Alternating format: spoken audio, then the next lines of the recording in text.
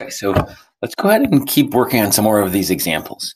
And in my last video, some of these examples that we're going to do now, as you can see by this picture, we'll do example B, now we're revolving around a vertical axis. In this case, it's the y-axis. And we're still going to have the same shape. The biggest difference is going to be that now we're going to be in terms of y. Excuse me, instead of terms of x. But I can still see, okay, here's that exact same image that I was given before, right? That function, root x minus 2. Okay, so here it is. And now I'm going to reflect it around the y-axis. And so now its mirror image sits over here. And again, I would still encourage you to, draw, like a distance between the two. And I want to show you real quick right now that I can no longer go top minus bottom, because if I try to go top minus bottom and rotate that around to this side, top minus bottom, I don't get a disc. Like I get like almost like a cylinder, right? And in fact, if you do take Calc BC, or if you know anyone in Calc BC, that's another way to find volume. It's called volume by shells or volume by cylinders. But we are only going to be looking at just washers and discs, and so things that are flat. So we can't draw, I guess my point, long story short, I can't draw it that direction, but I can draw it, perpendicular to that line of rotation, which is in this direction. And that's sort of key here. You want to be perpendicular to your line of rotation. So I know I said it, but I'm going to even write it down here. You want to be perpendicular to your line of rotation. And so when your line of rotation is a vertical line, then your radius, that's what I should put here, your radius is going to be perpendicular to the line of rotation. So then this radius here is perpendicular to my line of rotation. And then just like the last example, whatever radius you've drawn in here, like that distance, you should mimic it and mirror it over here. And, this one, so nicely has been drawn in that you can kind of see the discs that are stacking up. You've got the, this point right here kind of circulating around. That's going to be your big circle. So kind of in green there, that's your big circle. And then you're going to take away, a smaller circle. This one right here, circulating around and circulating around. So again, we're still getting a disc. What I want you to focus too on is like, what's the biggest radius? The biggest radius is this distance right there. The smallest radius is right here, or the inner radius is right there. So we still have big R and little r, and our integral is still going to be pi times r squared minus r squared. But because we're in this direction, we're going from right to left. Like that's how I'm going to measure things, and it needs to be also in terms of y. So my function that originally was y equals the square root of x minus 2, I need to simplify that to solve for x in terms of y. So I'm going to square both sides just to start off with, and then add the 2 over. So x equals y squared plus 2. So when I start referring to the curve in this direction, I need to make sure that I'm referencing it as x in terms of y. And that's going to be important when I start looking at this function or this curve right there, which is the boundary. If you think about that, this curve here is the boundary of everything that you're always going to be taking away. The largest radius has a constant boundary. So no matter where I put this, right, it's always going to be to the outer part of that, which is the line that's formed by x equals 6. Okay, so let's go ahead and set this up then. And we have our integral. So it's going to be pi. And now think about this. We're in terms of y. So what's the lowest y to the highest y? So the lowest y to the highest y would be from 0 to 2. Make sure you know that those are y values.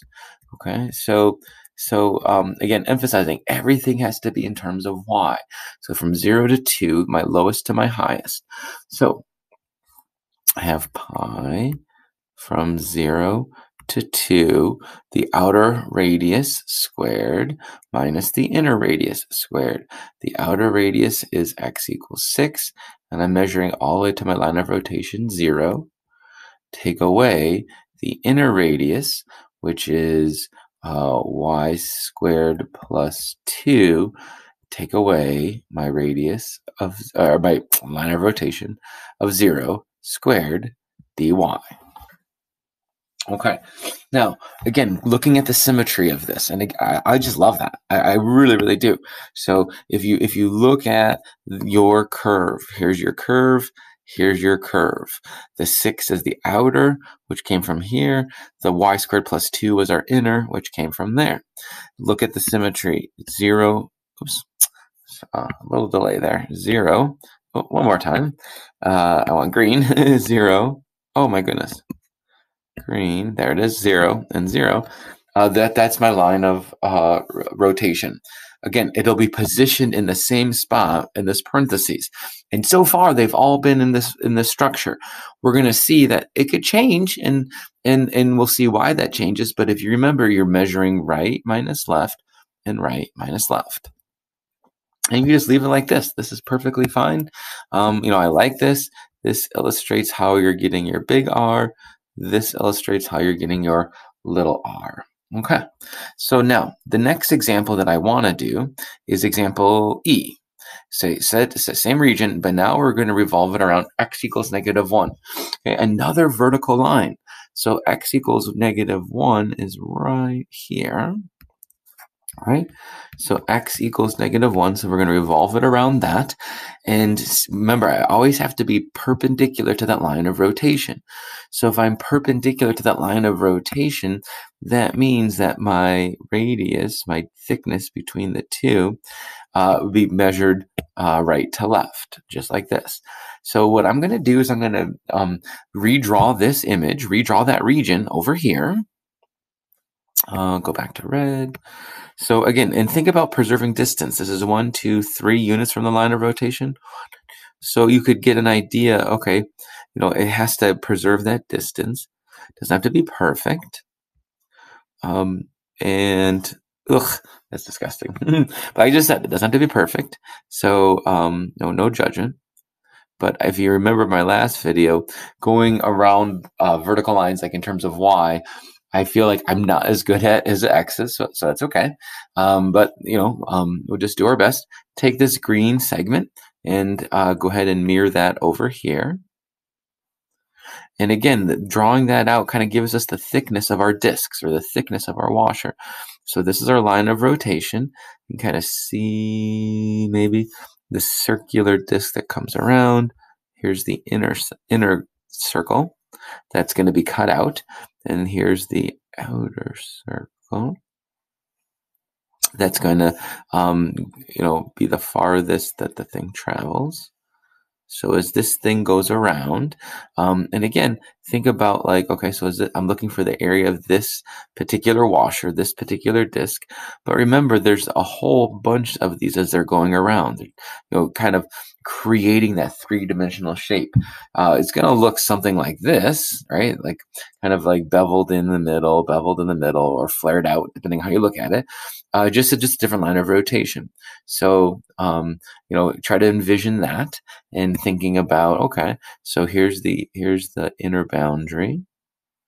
Here's the outer boundary.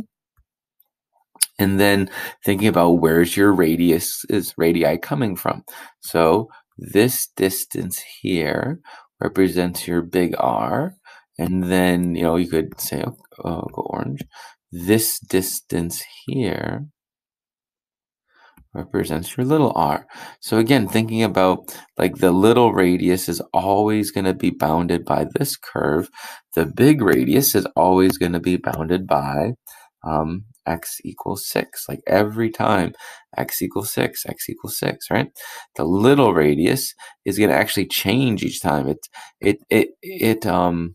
right? It gets bigger as it goes up, but it's always based on that function, or that curve, I should say. And that's why, we have to put it as a curve, because as this goes up, the amount that you're taking away increases, and so that's why it's in terms of a function, not a constant.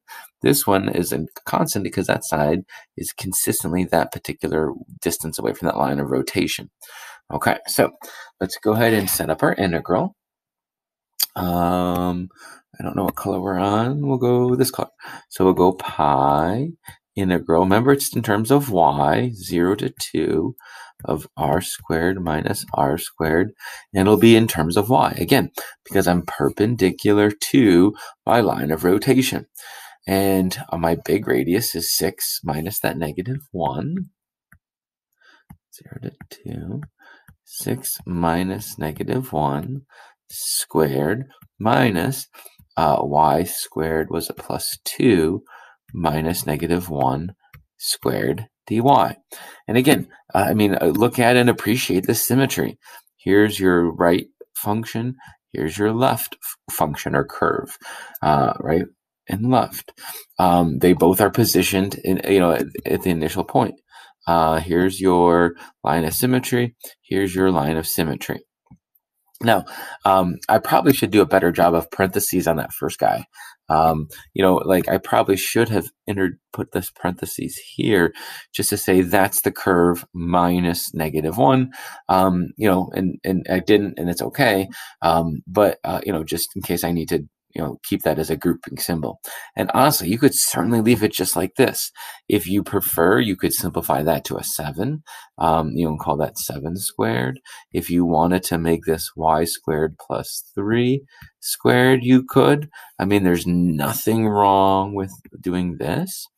But what I don't see here is that structure. I don't see curve 1, the line of rotation, curve 2, the line of rotation. So that's why I said I like this, and it may not be simplified, but it certainly shows that the AP reader exactly the format that you're solving these particular problems. Okay, so let's look at the next example. We're going to go to F, and y equals 3. So now we're going to switch gears. We're going to rotate back to a horizontal line, which means my line or my radius that's going to be perpendicular to that will be in terms of x. So let's see, 1, 2, 3. So here's my line of rotation. And what's different about this is now I'm rotating above. Everything else I was rotating below. So, it's still the same concept, but you have to remember that you are measuring things top minus bottom. So we're going to see where that difference comes in here in just a second. Okay, so we'll try to, again, mimic that distance, preserve that distance coming over here. Okay, so if I start spinning this around, y equals 3, it's going to come up here, and thinking about maybe drawing just drawing one distance, one thickness from top to bottom, gets mimicked here from top to bottom, and then you kind of curve that around.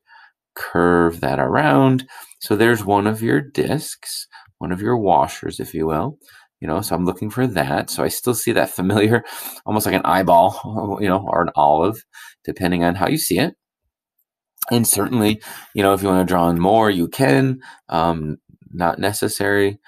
I kind of like to highlight this to say, okay, here it is. Here's that shape.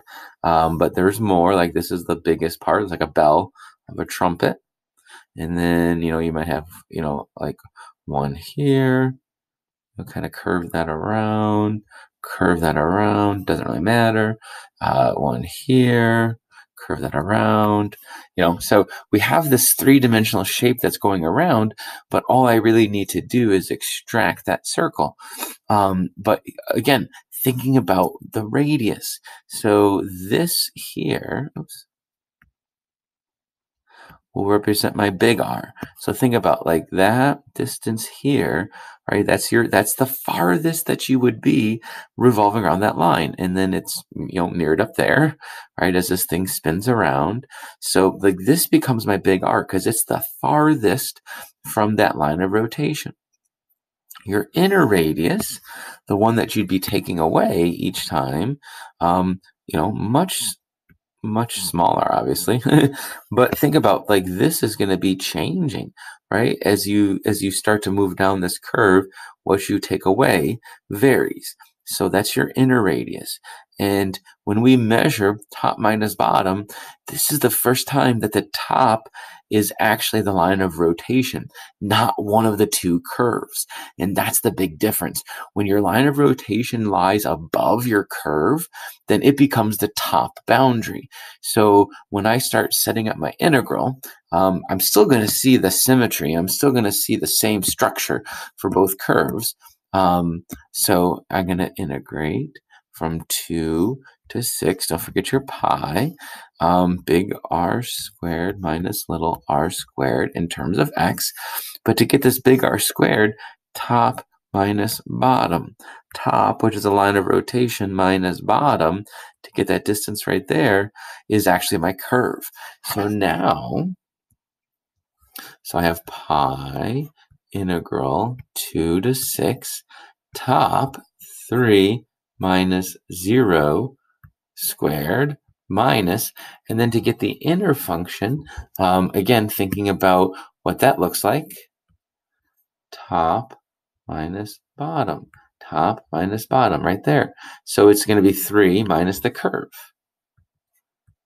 3 minus the curve. Root x minus 2 squared dx. Again, look at the symmetry. Our line of rotation came first, but it came first for both. Our curve came second. Oh, I forgot about that. Came second, but it came second for both. And this is a first example for where the rotation line minus the curve, right? That order. Rotation line minus the curve, that order. And some of you might be thinking, well, wait a minute, Mr. Brown, doesn't really matter because look at squared, right? Agree. If you accidentally get in the wrong order, numerically you'll get the right value because you're squaring it, right? 0 minus 3 versus 3 minus 0, still 9. But if the question says create an integral that represents this volume, then this is the correct format. That's the correct order that you want. Okay, so I think there's one more example on this video. So example G, set it up to calculate x equals 8. And x equals 8. Now it's a vertical line. So again, we're switching gears here. So x equals 8, 1, 2, 3, 4, 5, 6, 7, 8. So over here, x equals 8. Where I'm going with this one is now my line of rotation is to the right of the curve. So it's going to behave just like when the line of rotation was above the curve. So I'm going to be anticipating the order switching within the parentheses, but still draw out the picture, preserve that distance. So, like if I'm going to draw this image, what would it look like over here? And then because I have to be perpendicular to that line of rotation, when I measure the thickness of this image or of this region, it's going to be the thickness over here. And then go ahead and think about what that would curve around, right? So you have that right through the center there, and this would curve around and be right through the center. So it's like the eyeball, right? That eyeball thing again. And so this is our area, one disk, big circle minus little circle, big radius minus little radius. Certainly, if you want to highlight it or add this just to kind of, emphasize that bigger and smaller circle. But remember, there's going to be, circles all over, there'll be, as you start to kind of create this inner cylinder, right? And like I said, it doesn't have to be a perfect sketch, but just so you can kind of visualize, I'm looking at this circle right here. That's what I'm trying to find an area of. And thinking about your radius. So this right here is the farthest you'd go on your rotation. And then the smaller one is here. Now, just the way that this one is set up, you maybe already noticed this, that your smaller radius has a consistent thickness. So like here's the one where that's always going to be constant, that distance there. The one that's going to be changing actually is your bigger radius. As this radius kind of goes up, right, it's going to be changing, and so it's going to be the one that's based on the curve. But ultimately, we still have that structure, big R squared minus little r squared.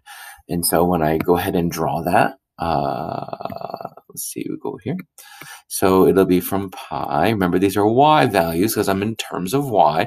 I'm perpendicular to that y-axis. So it's going to be from 0 to 2, big R squared minus little r squared dy. And I do like to write that dy there, even though right now it makes no sense syntactically, but I like to write it there because it's emphasizing, ooh, I need to be in terms of y. Good reminder. Okay, pi 0 to 2. Again, big R squared. How do I measure this distance? It's right minus left. So the right side is 8 minus the left side, which is our curve. So our curve then is y squared plus 2. And notice here, I did use parentheses because I'm subtracting that whole curve. Right minus left minus right 8 minus 6. And then that's in terms of y. So again, think about that structure. Look at the fact that this is 8, our line of rotation, and this is 8, our line of rotation. Look at the fact that this is our curve, and then this is our curve. And why did we put this one here? Because that curve was the curve that's farther from our line of rotation compared to this curve, which is closer. And so again, it's always outer radius or the outer rim minus the inner rim. Okay, so I think that's all of the examples. I think that's all of the notes on this section. And it's, like I said, it's going to take some practice. It definitely takes time. And I think what I'll do is we'll continue to work through some of those examples. There's extra problems in our packet. And so, watch for postings because either, maybe we'll explain them or, I'll do another video that just walks through the solution just so you can see it more time. So, okay, so very nice. Keep working, and we'll check back to the website.